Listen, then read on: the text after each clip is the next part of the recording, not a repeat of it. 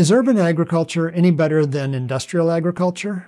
On January 22nd, this story broke about a University of Michigan study that said that urban agriculture has a carbon footprint that is much greater than that of industrial agriculture.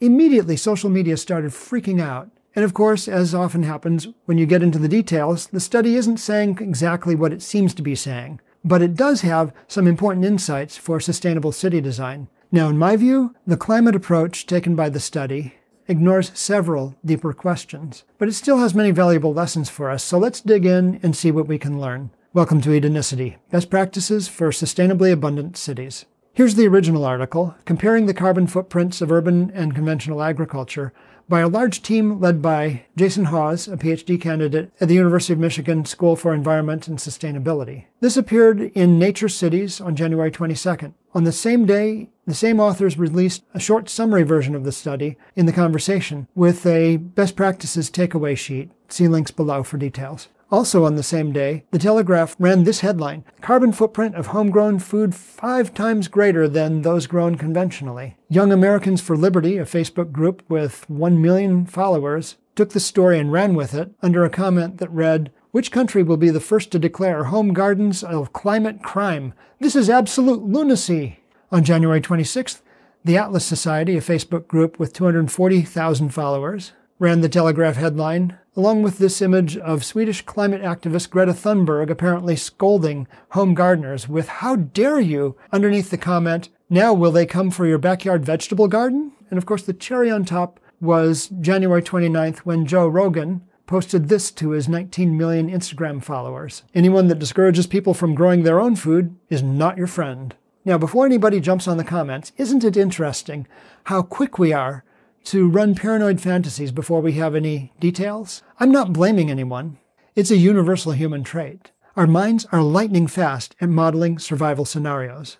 It's easy to see shapes in the bush and imagine something's really there. But that one time out of 1,000, when it really is a tiger, it's good that we not only see it, but can imagine with some accuracy just what it might do. Sometimes I wonder if in our modern society we are starved for this kind of stimulation. Of course, news organizations, political campaigns exploit this quality of our minds. Instead of jumping out of the way of a tiger, we click, we react, we comment, we buy, we donate. I even used it in the thumbnail for this episode. More often, though, we bog down investigating the topic without taking action, or we just retreat into an angry fog of helplessness. But today, let's get into the details of this report, because there really are some deep lessons. And just in case we get interrupted, be sure you're subscribed. The original study looked at 73 urban agriculture sites in New York City, Paris, London, Germany, and Poland. This included 55 individual gardens, this would be backyard food gardens, 9 collective gardens or community gardens, and 7 urban farms. Now that is a really small number of urban farms. And finally, they looked at 2 combination sites where they really couldn't tell whether it was any of the above, all of the above, none of the above, but they counted them anyway. The study compared these to 133 conventional farms, and I'll explain how they did that in a moment. The study focused on low-tech urban farms and not rooftop greenhouses. It somehow lumped these together with other high-tech, high-energy solutions such as vertical farms. By the way, the reference design for Edenicity uses rooftop greenhouses in a way that I think is fairly low energy. I put a link to it in the description.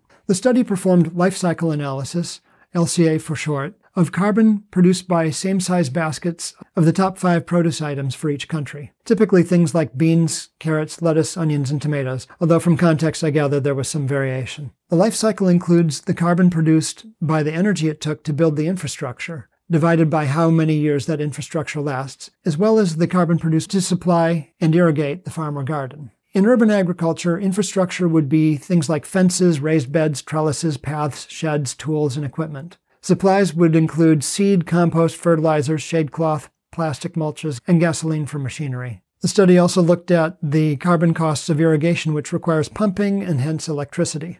Now, for study methods, the researchers toured the gardens, took direct measurements, and left logbooks for the farmers and gardeners to log their inputs, activities, and harvests day by day. Now, for the conventional farms, the infrastructure would include things like fences, combines, tractors. Supplies would include, of course, seed, fertilizer, pesticide, herbicide, gasoline for machinery. Irrigation, again, would include pumps and electricity. In addition, they looked at the handling, the packing, the transport, the display, and energy used by the equipment used to sell the produce at market. But one really big difference for the conventional farms was that the study used outside data from large reviews of multiple life cycle analysis studies of farms in each of the countries. This is a problem because you don't have the same researchers studying both the urban and the conventional farms. The study also left a few things out, and we'll get into those in a moment. What were the results? Deep breath now.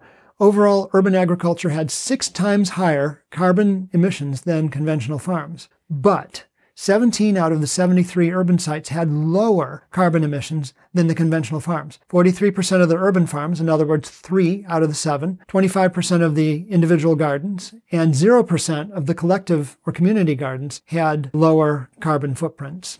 Now, at this point, you might be thinking, how is this possible? How can giant combines, petrochemical fertilizers, pesticide, international shipping, and displays in supermarkets produce less carbon dioxide than home gardeners with hand tools? Well, the biggest difference between urban and conventional agriculture was infrastructure. Commercial agriculture does have huge combines and outbuildings, but the fields in which they work are much, much bigger, and there's not much else. Community gardens, meanwhile, have raised beds, paths, pavers, sheds, and tools. This community garden in Berkeley, Ohio, has 40 32 square foot raised garden beds, which adds up to a very small 1,280 square feet. That's a really small amount of growing space for a really huge amount of infrastructure. The study also mentions that collective gardens are often temporary, subject to development pressures. All right, I'm going to let you in on a dirty little secret about some of these community association gardens. In my current neighborhood, it's basically a tactic to keep land in the land bank out of the hands of developers so that new projects are not built in people's backyards. Now, the downside of this is that Columbus is now in a housing crunch. Rents are up 30 to 50% just this past year, so I don't know how long this is going to last. The other factor with community gardens is that they vary a lot from year to year in terms of public participation. For all of these reasons, community garden infrastructure tends to be fleeting. And for reducing carbon emissions due to garden structures, longevity is key. So the study looked at how long it would take for the infrastructure to last long enough for its carbon footprint to break even with conventional agriculture. For urban farms, the number was 3 years. For urban individual gardens, the number was 80 years. And for urban collective gardens, that is community gardens, basically the answer was never. Now, in addition to structures, there's supplies, which would, for community gardens, include mowing the grass paths, which would take gasoline, managing compost, which often is done poorly, and when this happens, it tends to emit methane, which is a potent greenhouse gas. And finally, of course, irrigation, which can be very carbon intensive in urban farms where they're pumping a lot of water. According to the study, there are 4 takeaways for urban agriculture. First, it should preserve infrastructure for as long as possible. The study suggested repairing rather than replacing sheds, raised beds, paths, and tools, and repurposing construction waste. Second, leverage urban waste streams. This would be compost, stormwater, gray water, which is to say dishwater, as well as construction waste to build the garden structures. Third, invest in social benefits. This was one I wasn't expecting. Basically, gardens are great for mental health. That wonderful garden smell, maybe the smell of rain approaching, this is called petrichor, and it actually has an antidepressive effect. Also in a garden, a lot of people tend to build social networks, and finally, when they consume the produce, this improves their diet. All of this tends to reduce hospital emissions, and hospitals are very carbon intensive. That last point about diet is really powerful. I remember working in the community gardens on the west side of Bloomington, Indiana, about 14, 15 years ago. And there were children from some nearby housing projects who used to come and visit us in the garden. The kids just basically mobbed us in the spring when we were picking the overwintered spinach. They were eating it like candy. Well, if you've ever had overwintered spinach, you'll know why. It has some nice sugars in it that give it a little bit of an antifreeze effect, and it's noticeably sweet. And at that point in the year, it's nutritionally wonderful. It's just lovely stuff. The kids couldn't get enough of it, and we're almost like fighting over it. So it's really hard to overstate the social value of making gardens available to people. For this reason, the study suggested allocating over 90% of the infrastructure in a garden to social benefits. And the fourth item was to focus on carbon-intensive crops such as tomatoes, which are typically grown in hothouses, and asparagus, which is often very costly to ship via air freight. Now, the study noted a few things that it didn't model. These included season extension versus air freight in the winter, the way that urban agriculture may displace higher carbon foods such as meat, dairy, and grains, carbon sequestration in soils treated with compost, urban agriculture in hot climates. That's a big one in my opinion. The study only went for 1 year, not multiple years. Again, that's another really big one. It didn't look into conventional sorting infrastructure, although it did look at the sorting infrastructure of urban agriculture. What I mean by sorting infrastructure is basically the processing room where you field wash your produce and package up for distribution. And finally, it didn't model rooftop gardens, which were deemed high-tech and wasteful with their pumps and lights. Now, some things that the study overlooked but did not mention included other environmental effects not due to carbon. These would include topsoil loss, biodiversity loss, habitat destruction, poisoning from pesticides and herbicides, and even nitrate removal from freshwater, which can be very expensive and carbon intensive. I also noticed that these studies don't model how fresh, local produce displaces milled foods. The more fresh produce you eat, the less processed foods you eat. Things like flour, cornstarch, high fructose corn syrup. This is important because milling has an enormous carbon footprint. In his book, The Omnivore's Dilemma, Michael Pollan points out that it takes 10 times as much energy to mill the grains as you get from them when you eat them. That means that more than 90% of the energy that produced these foods came not from the sun, but from fossil fuels. I would also add that we should build the infrastructure to last. First, by planning and designing the agriculture into a site from the beginning. Second, by using durable, living design elements. In the UK, for example, hedgerows have stood for up to 700 years in some locations. Third, you should stack functions. This is foundational to both permaculture and Edenicity, which is based on permaculture. Hedgerows are a perfect example of this. They function as fences, a food reserve with edible leaves, berries, and nuts. They provide bee and animal forage. They provide mulch. They are wonderful, multifunctional, super long-lasting living infrastructure. But the really big concept that the study left out is yield. How much produce per unit area does each method produce? This plugs into the much larger narrative that small, local agriculture could never feed the world.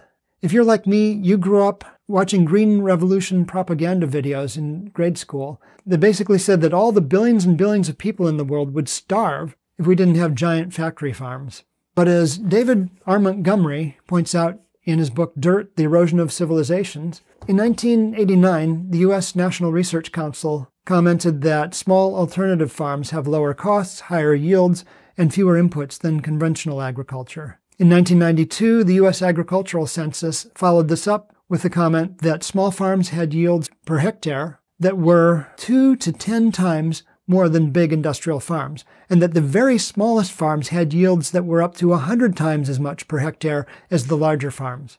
In this 2021 Unsustainable magazine article, David Fisher describes his experiments in a home vegetable garden. He found that he could grow enough to feed a person on 1,400 square feet, which is about 1% of the 3 acres it would take to grow this commercially. This was using hand tools, 7 hours a week, in part shade, clay soil, not an ideal environment.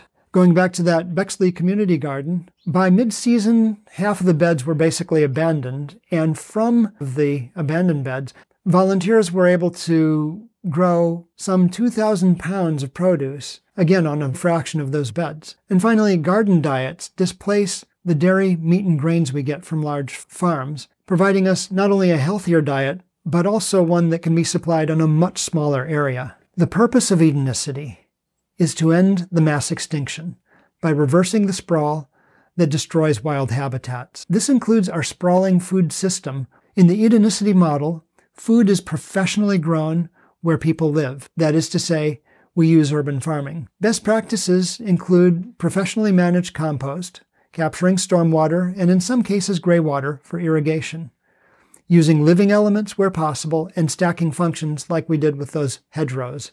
The common areas of Edenicity can have an ornamental function with many social benefits. Fragrant blossoms in the spring, beautiful foliage in the fall. They should also stack functions and provide some food. The trick, of course, is to make sure that you don't end up building waste into your designs. For example, with lots of fruit falling on walkways and rotting. So in summary, the Michigan study underscores what I've already said on this channel. Urban agriculture needs to be durable, protected, and professional. If we do those things, we won't have any problems producing less carbon than industrial agriculture. We'll also reduce our agricultural land use by factors of 10 to 100. Only when we do these things will we have the chance to restore the lost half of Earth's wild habitats and end the mass extinction. The best part is, this will be a healthier, more convenient, and tranquil way of life. And I can't wait to see you there. Take care, stay green, see you next time.